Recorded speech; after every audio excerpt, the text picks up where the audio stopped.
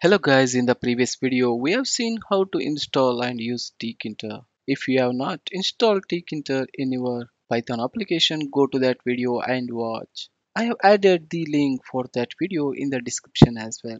In this video we are going to walk through a simple method for centering a TKinter window as you can see here.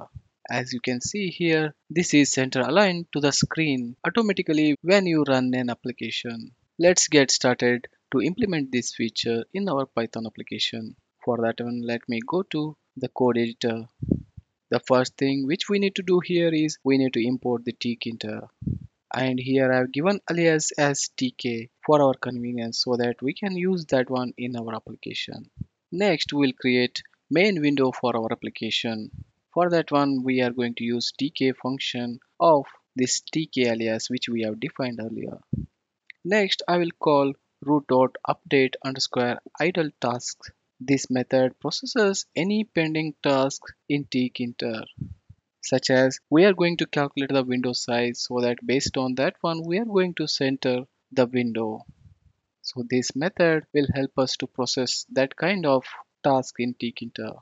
Next thing is we need to get the width and height of the window so that based on that one we can center align our TKinter window. For that one I have added width variable here and I have used root.winfo underscore width method. So this will give us the width of the window. Similarly, you can add root.winfo underscore height. So these two will give us the dimensions of the windows.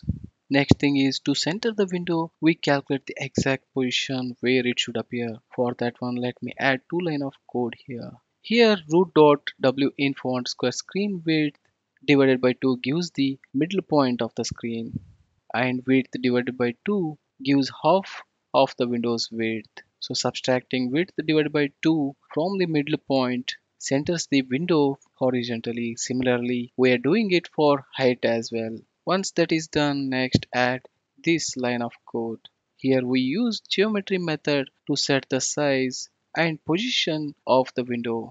Here we have mentioned the width and height and the position within the geometry method. So this will take care of the dimensions and coordinates where the window should be displayed.